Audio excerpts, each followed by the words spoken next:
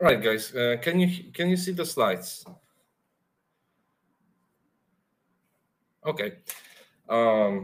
So welcome again. Again, the topic of this presentation is going to be a framework for unified authorization in Elixir, which is kind of self-explanatory, but I'm going to explain this both on a bit theoretical level from at the beginning about different approaches to, well, conceptual approaches to authorization in applications, and then proceed to a solution that we are working on. But let's not get too far right now. Yeah, the outline of this presentation basically is first an overview of the topic, of different authorization models and permission control paradigms. Then we are going to review existing solutions in the Elixir ecosystem. Then we are going to discuss why all of them suck, but this doesn't mean their authors didn't do a great job. I think there is a lot of libraries out there who are very good for a specific set of purposes, but I always found myself trying to come up with something else for whatever reason, and I'm gonna tell you about what reasons stood behind the decision to create something new. So at the end, I'm gonna show a bit about the proposed solution and its development. So briefly about me, I am a co-founder alongside Szymon and CTO at Curiosum. I consider myself a problem solver, and I like solving problems by simple solutions. So that's basically something that, well, describes me in a nutshell, basically. So yeah, that's about me. Yeah. So let's go on to the overview of the topic. As I said, many people, well, beginners in the programming world, confuse authentication with authorization. So let's restrict this to just this slide so that there's no confusion about this. So authentication is about verifying who someone is, and authorization is verifying what someone can perform or access.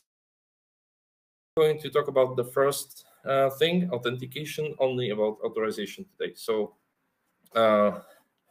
basically, throughout the presentation, we always will assume that we know who the user is, but we want to know what they are authorized to. And, well, kind of a cliche from me, there is no non-trivial application that doesn't deal with authorization or permission control, right? Any application that you're gonna write which has a non-trivial business domain will have to deal with authorization to some extent. And how can it do that? Well, there are several models that we can use. For example, mandatory access control, called MAC, is limiting access to resources based on the sensitivity of the information in an object and the sensitivity level a subject is authorized for. So this is one model that we can use. This is what, for example, SE Linux uses in operating systems.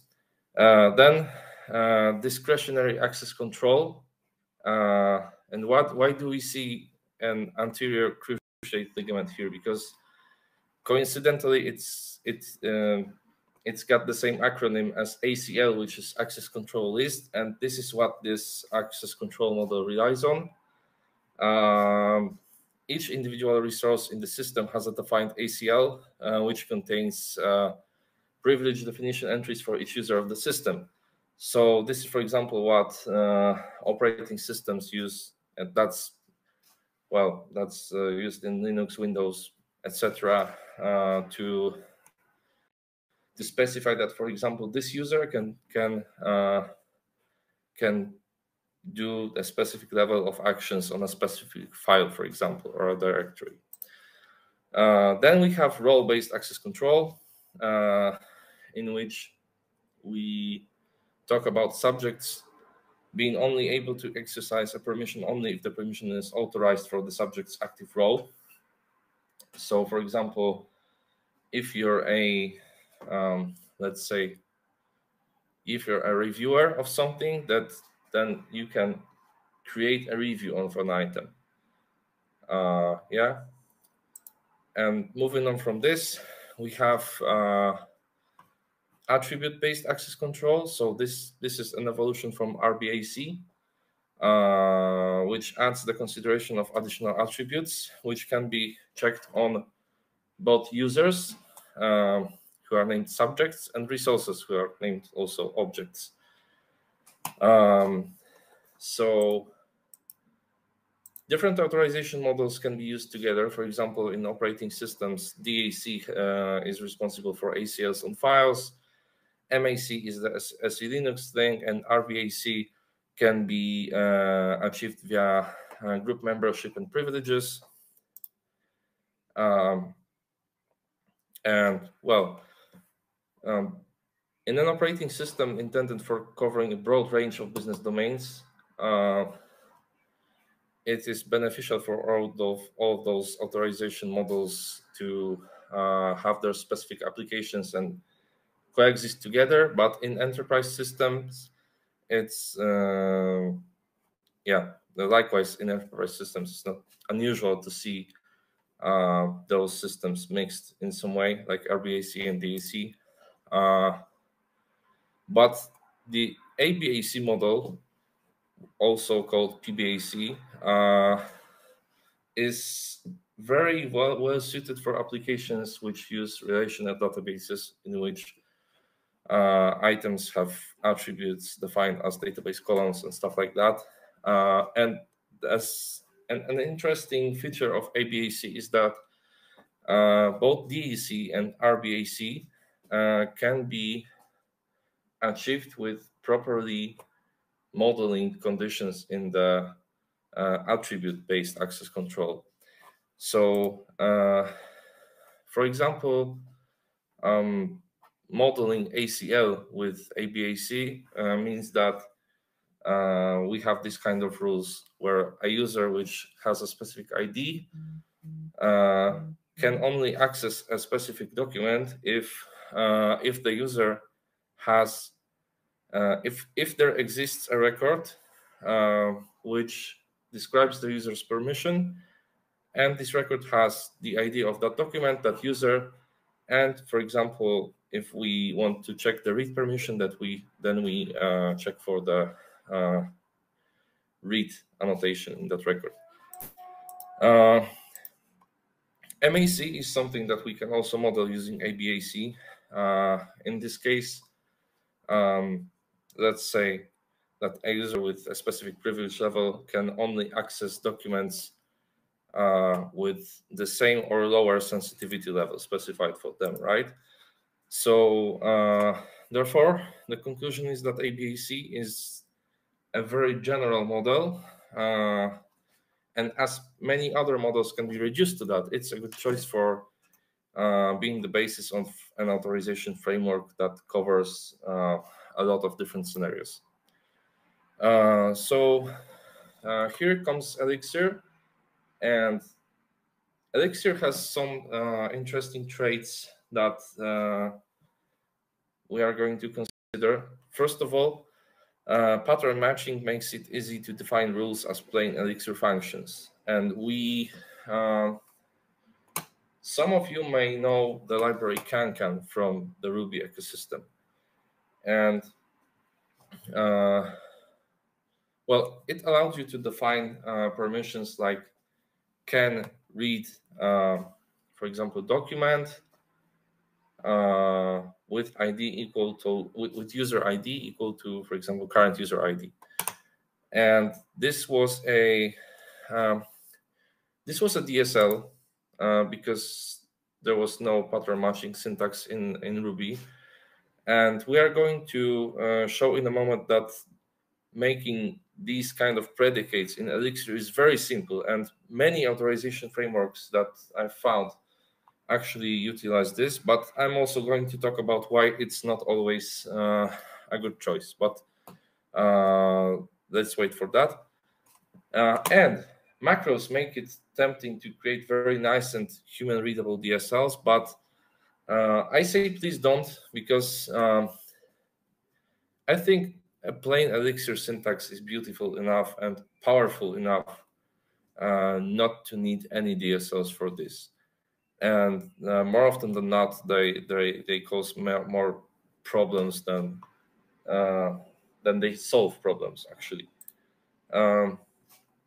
So as a conceptual example in plain Elixir, on the left, we have an example of, I call it predicate-based permissions, in which we specify that a user at a specific level, which we kind of destructure by pattern matching, can read a document on a given level, which we also destructure by pattern matching, if user level is greater than or equal to the document level. And as a fallback, we just answer false to this can question. See how simple it is?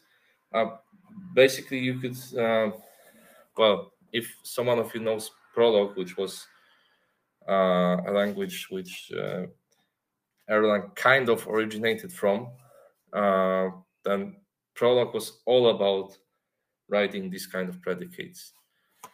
Yeah, so that's one way to do this kind of stuff. And the other way is to build those permissions, model those permissions as data structures. So we import some module which has a few utility functions which actually construct structs, maps, and this kind of stuff, which contain authorization data, which then we can process. So in this definition, we destructure the specific user level from a given user, and then we use this ground function to build the basic structure that we want to use, and then we use the read function to put a read privilege for the user on a document whose level is, and you see it doesn't really look as nice as in the example at the left, but it has several other benefits that I'm gonna talk about in a moment. So the pros and cons of both. Predicate-based permissions are very simple to write and read. Pattern matching works, well, helps a lot here. No DSL, which is a good thing. Simple, well, both simple and complex conditions can be very easily implemented, but it's not flexible, and it means that the conditions can't be reflected on. You can't, for example, get a list of what a specific user is permitted to do on a specific item. And if you know can from the Ruby on Rails world, you know what it means in terms of us being able to create some features, like, for example, constructing accessibility scopes of records. Because can has this option, and I find this really sorely lacking in many of the solutions existing in Elixir. So moving on to structural permission building.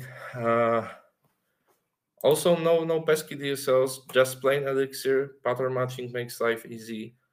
Data can be reflected on and processed in any feasible way, but it does require some additional work to build and check permission structures against objects. Hence the need to import a module there, and also to implement a can question mark function.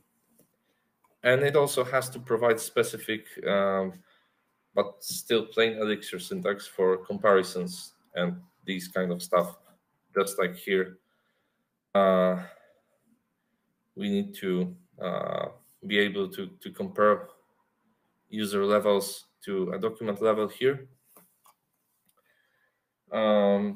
We can also provide a functional syntax, which we won't be able to reflect on, but if someone wants to use it, it's going to be possible. Yeah, so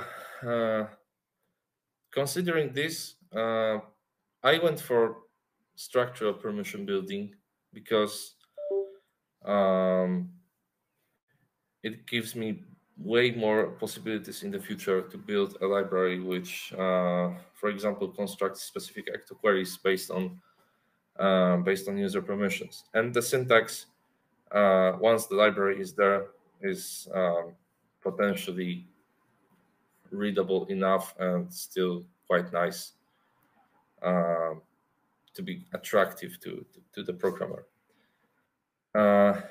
Yeah. So what else? What other features we look for when looking for authorization libraries?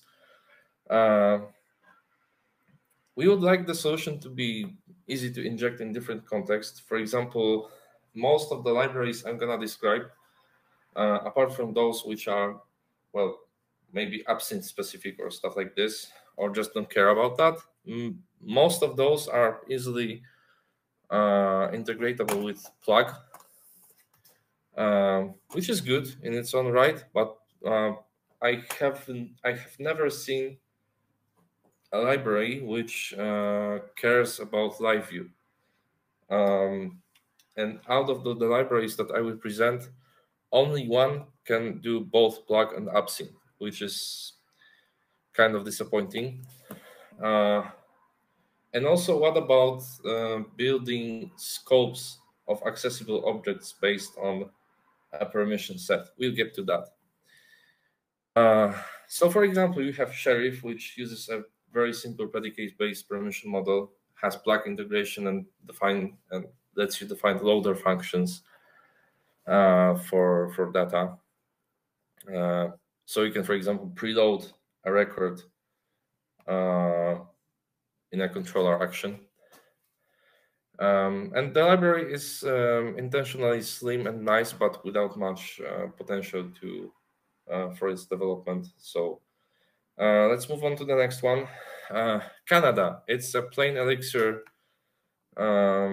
library in which you implement a protocol for each subject. For example, a user and its permissions as implementations of the can ? Function. But obviously, you don't have the possibility to reflect on those permissions. So let's move on further.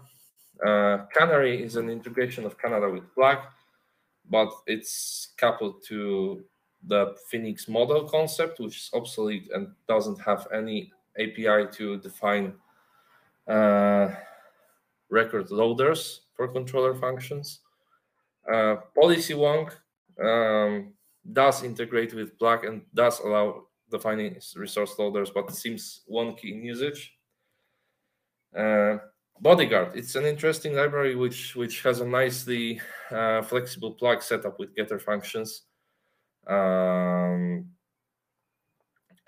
well, getter functions are basically functions that customize the behavior of this library by taking con as an argument. So based on what's happening in con, you can customize the behavior of the authorization any way you want to. And it has an interesting trait in being able to define schema scopes as actor queries, which is good because you can query accessible records for a given user, but the query definition is not coupled to the permission rule definitions, which are predicate based. So you can end up in a situation when you create a accessible scope for example, documents accessible by a given user, but the conditions there are mismatched with the conditions that you define as predicates, which is not good. Speakeasy is an integration of Bodyguard with AppSync providing middleware for authentication, resource loading, and authorization, which is promising, and that's why I said that Bodyguard is basically interesting, but well, it's merely an addition to the main Bodyguard library and won't fix any of its problems. Then Raiska. There is no animation on the left, so that's a pity because well, it displays the outcome of a typical attempt to make Raiska, data loader, and relay work together.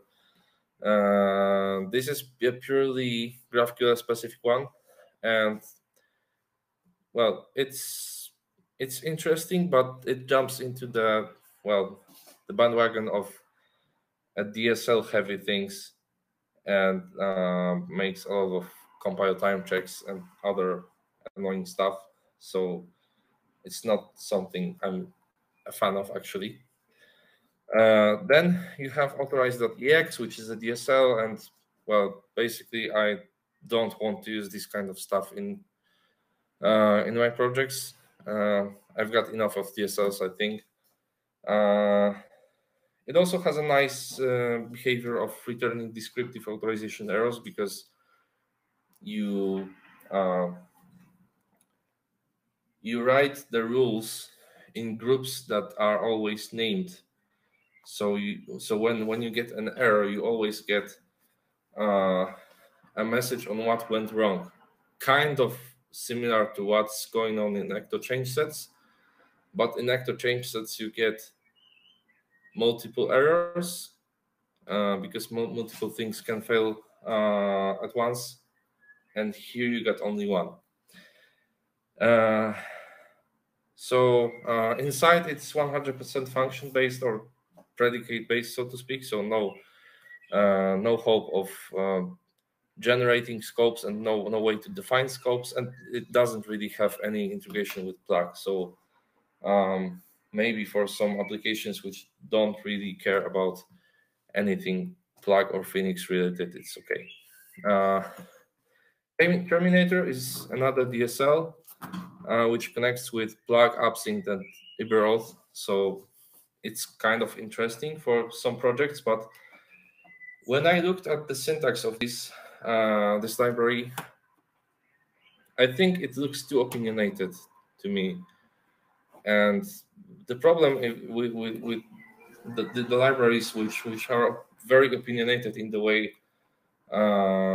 you are supposed to structure your permission model and this kind of stuff is that it's really hard to plug it into an existing project, I think.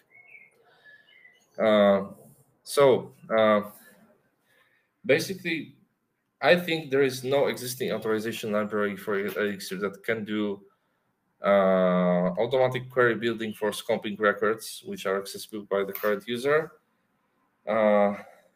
And none of the libraries actually supports LiveView in any way. And this is a pain because you can easily,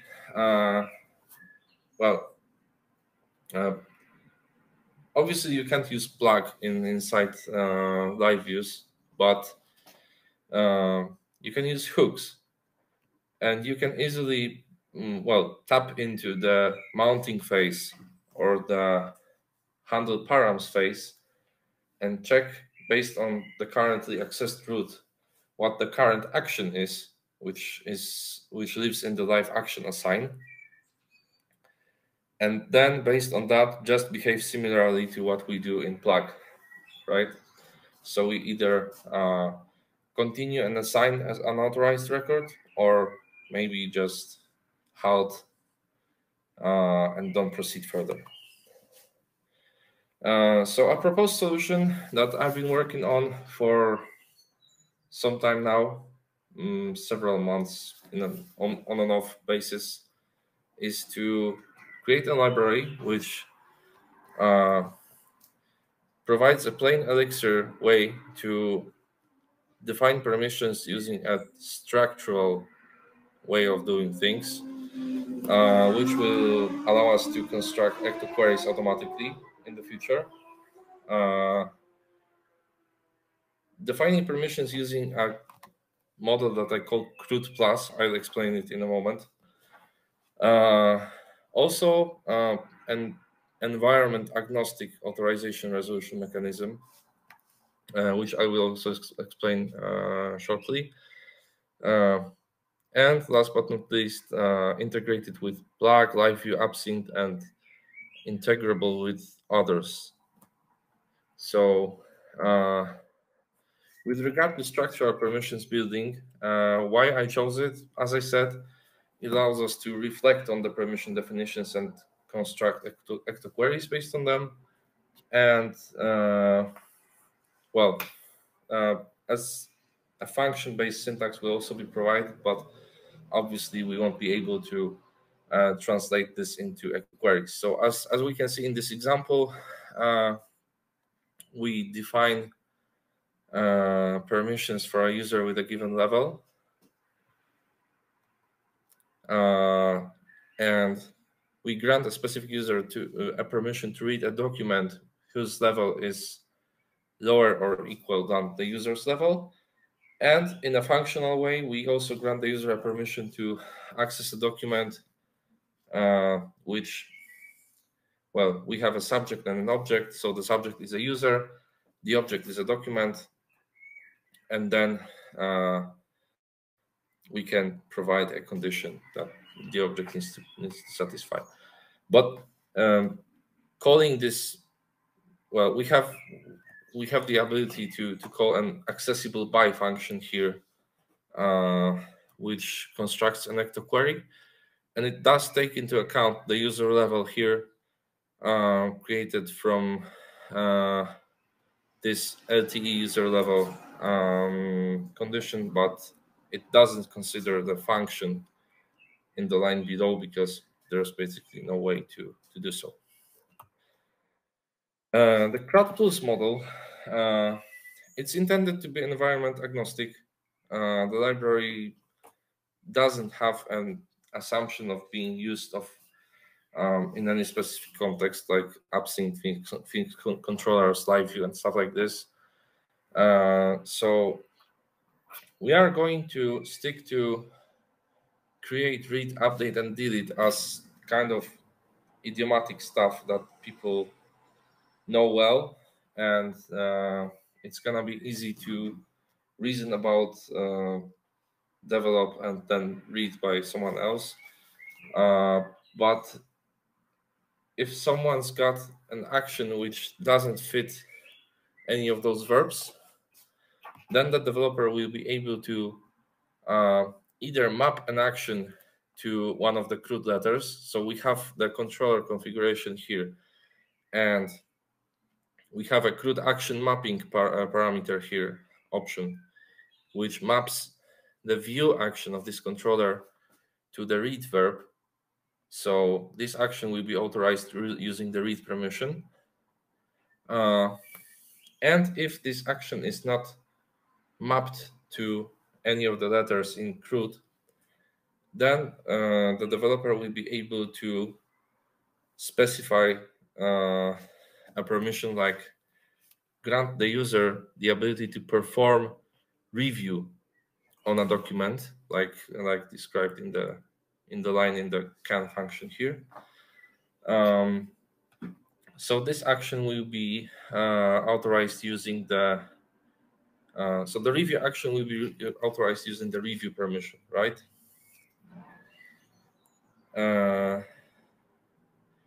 So with regard to the environment agnostic authorization resolution, we'd like the permissions to be defined once for the application domain's business logic, and then regardless of what framework, what method is used to access the data, we want these rules to remain valid. So we want a mechanism which integrates the permissions definitions with all the frameworks that an application uses. So if there's plain Phoenix controllers in the application, LiveView, AppSync, and whatever else, we want to be able to reuse the original permission set. So resolving the yes/no answer for authorization and the resource record that is authorized against should be decoupled from any specific framework. And the same goes to resolving permission names. So, for example, LiveView will know that both a show live action and a show controller action, which is a Phoenix controller action name, should ask for the read permission. And there is gonna be a resolver module which will take the subject, take the object, take the permission set, and they take the action name, and the resolver will be adaptable for whatever framework one intends to use, right? Because it's gonna answer yes or no and optionally preload a resource to be authorized against. And with regard to Plug and LiveView integrations, obviously we want to cater to the needs of Phoenix developers, as well as those who prefer to use Phoenix LiveView, which doesn't really have any framework which has any degree of integration. And as I said, Plug integration will work similarly to the existing libraries, and LiveView integration, which will use hooks to tap into the on-mount and handle params life cycles. So this is an example. We can't plug stuff, so we'll have to do something that we can, for example, use a module here. We refer to a module that configures the authorization for the application and also contains permissions. We specify that the resource module that we talk about is document here, and we can provide a function, for example, from our context that loads the document before a specific life cycle occurs. And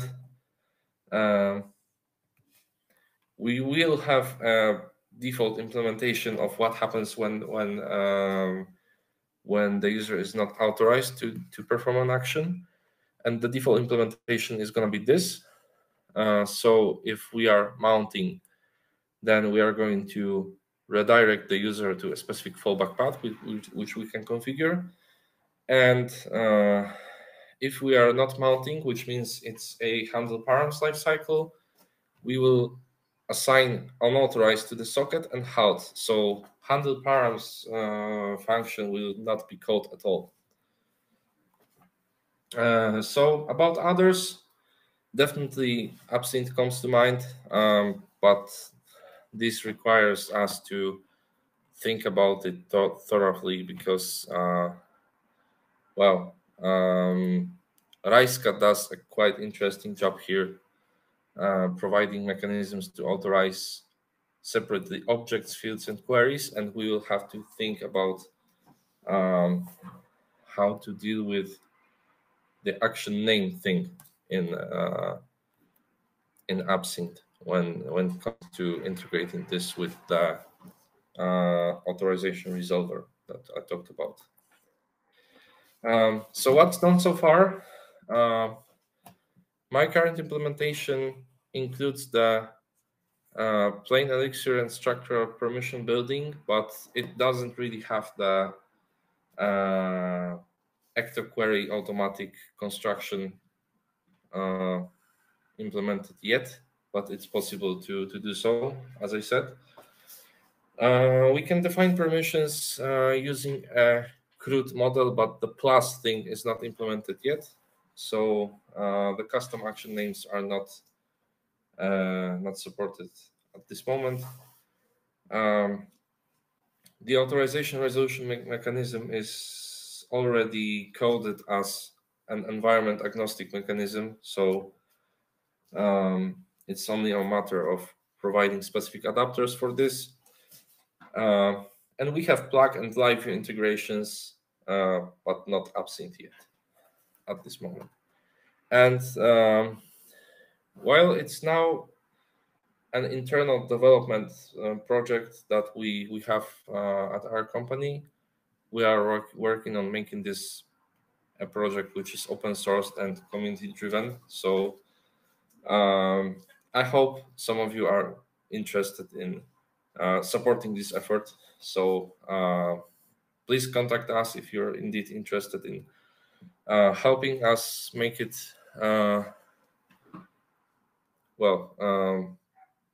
make it a good library, and I think we will make it open source soon. So yeah, keep in touch with us and we'll let you know what the status of this is in the near future, because different versions of this are already used in some of our projects that we have with kind of good results. So yeah, that's why we thought it would be good to make this open source and accessible for many different applications. All right. I think the content of the presentation is over. So let's now, I would say let's now move on to the Q&A, but I don't see any specific questions for this presentation yet. So if someone's got any question, then we now have a few minutes to ask them.